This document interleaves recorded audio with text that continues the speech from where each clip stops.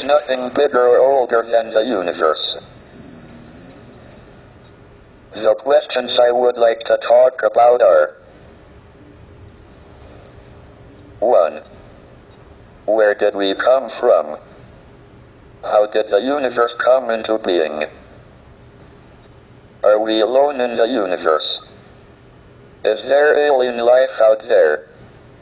What is the future of the human race?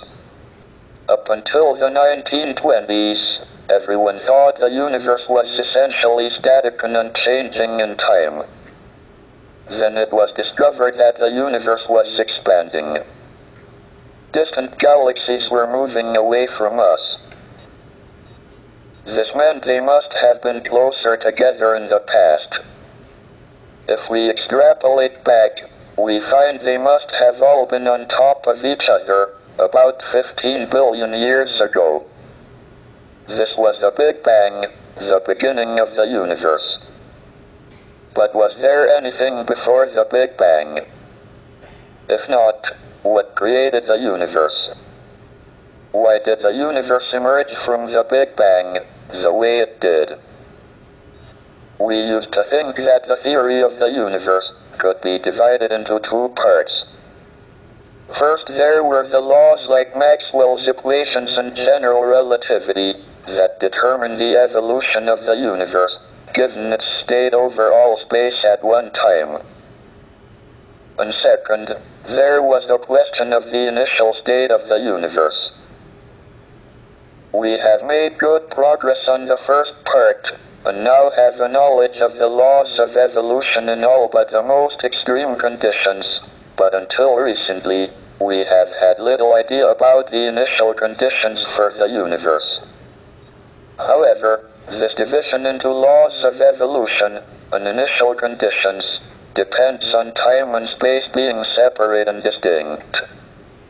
Under extreme conditions, general relativity and quantum theory allow time to behave like another dimension of space.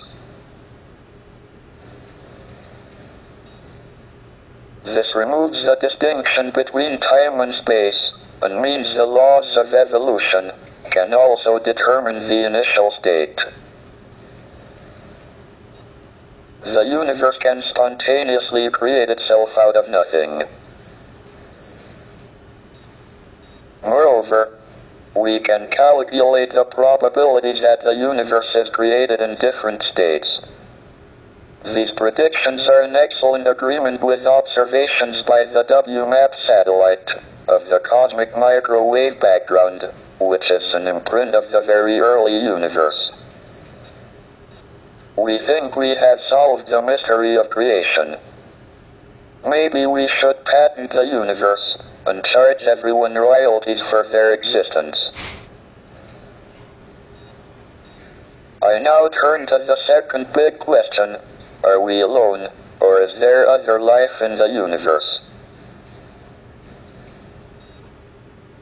We believe that life arose spontaneously on the Earth, so it must be possible for life to appear on other suitable planets, of which there seem to be a large number in the galaxy.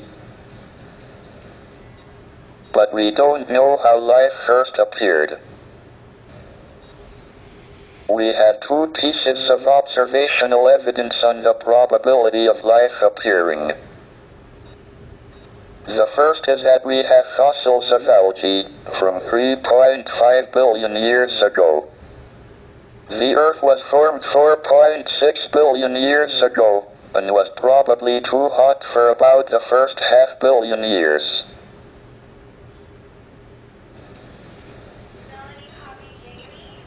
So life appeared on Earth within half a billion years of it being possible, which is short compared to the 10 billion year lifetime of a planet of Earth type. This suggests that the probability of life appearing is reasonably high.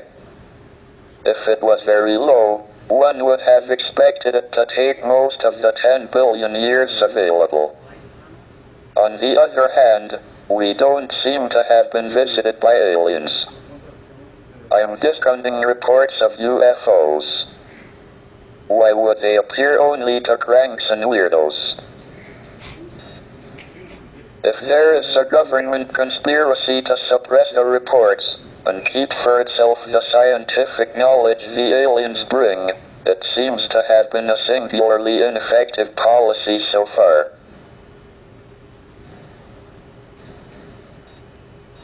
Furthermore, despite an extensive search by the SETI project, we haven't heard any alien television quiz shows. This probably indicates that there are no alien civilizations at our stage of development within a radius of a few hundred light years. Issuing an insurance policy against abduction by aliens seems a pretty safe bet. This brings me to the last of the big questions, the future of the human race. If we are the only intelligent beings in the galaxy, we should make sure we survive and continue. But we are entering an increasingly dangerous period of our history. Our population and our use of the finite resources of planet Earth are growing exponentially, along with our technical ability to change the environment for good or ill. But our genetic code still carries the selfish and aggressive instincts that were of survival advantage in the past. It will be difficult enough to avoid disaster in the next 100 years, let alone the next 1,000 or million. Our only chance of long-term survival is not to remain inward-looking on planet Earth, but to spread out into space. The answers to these big questions show that we have made remarkable progress in the last 100 years. But if we want to continue beyond the next 100 years, our future is in space. That is why I'm in favor of manned, or should I say, personed, space flight.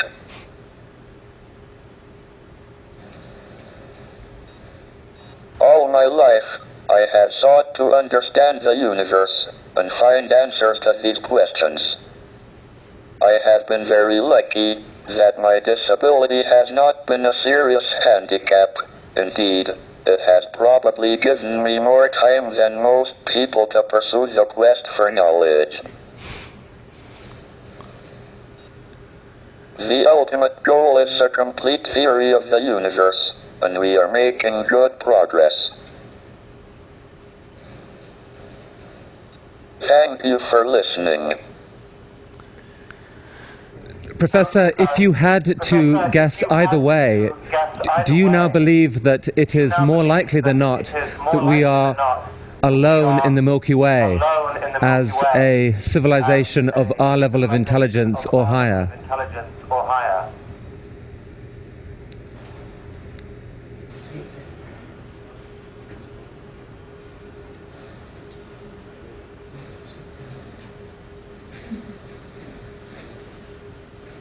This answer took 7 minutes and really gave me an insight into the incredible act of generosity this whole talk was for Ted.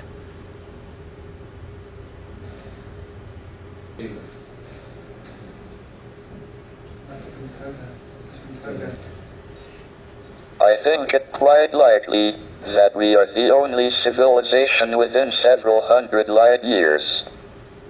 Otherwise, we would have heard radio waves.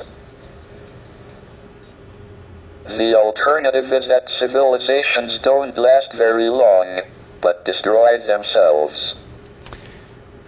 Professor Hawking, thank you for that answer. We will take it as a salutary warning, I think, for the rest of our conference this week. Professor, we really thank you for the extraordinary effort you made to share your questions with us today. Thank you very much indeed.